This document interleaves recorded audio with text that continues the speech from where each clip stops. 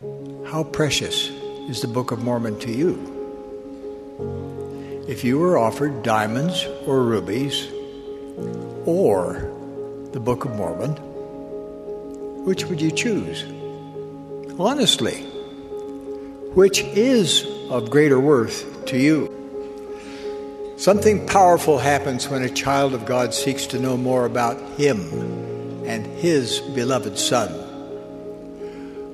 Nowhere are those truths taught more clearly and powerfully than in the Book of Mormon. First, what would your life be like without the Book of Mormon? Second, what would you not know? And third, what would you not have? Immersing ourselves regularly in the truths of the Book of Mormon can be a life-changing experience. My dear brothers and sisters, I testify that the Book of Mormon is truly the Word of God.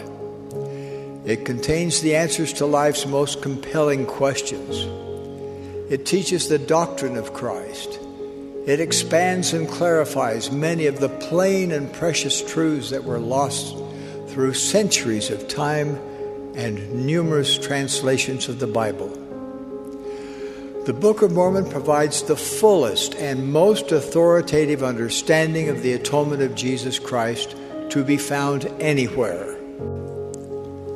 When I think of the Book of Mormon, I think of the word power. The truths of the Book of Mormon have the power to heal, comfort, restore, succor, strengthen, console, and cheer our souls. My dear brothers and sisters, I promise that as you prayerfully study the Book of Mormon every day, you will make better decisions every day. I promise that as you ponder what you study, the windows of heaven will open, and you will receive answers to your own questions and direction for your own life.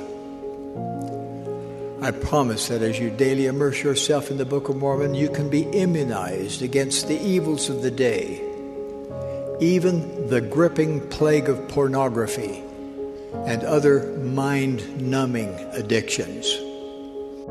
But why is the Book of Mormon so essential if we already have the Bible to teach us about Jesus Christ?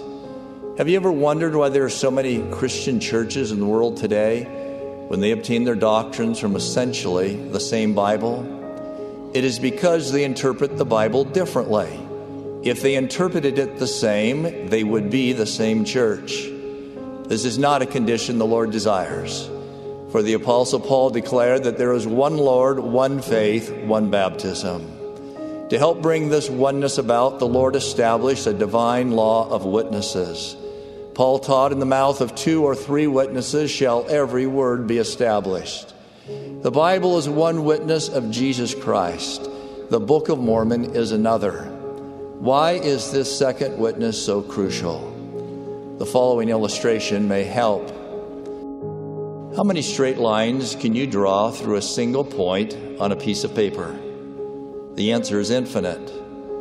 For a moment, suppose that single point represents the Bible, and that hundreds of those straight lines drawn through that point represent different interpretations of the Bible, and that each of those interpretations represents a different church.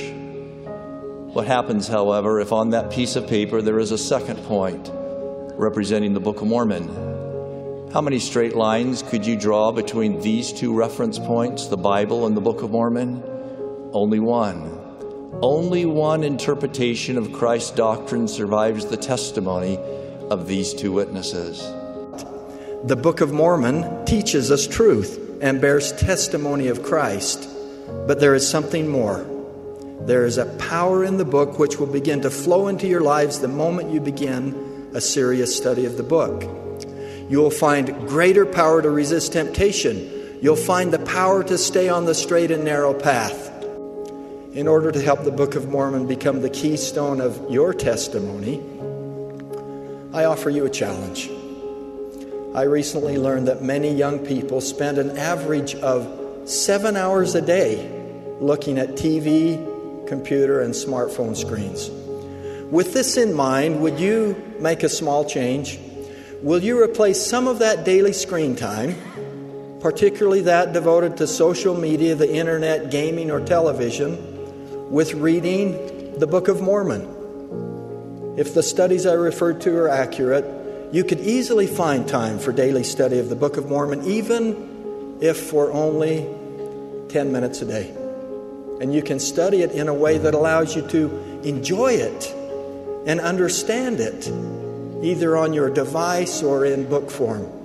President Russell M. Nelson recently cautioned, we should never make reading the Book of Mormon seem like an onerous duty, like the gulping of nasty medicine to be swallowed quickly and then checked off with finality. I close by reading this invitation and promise and adding my testimony.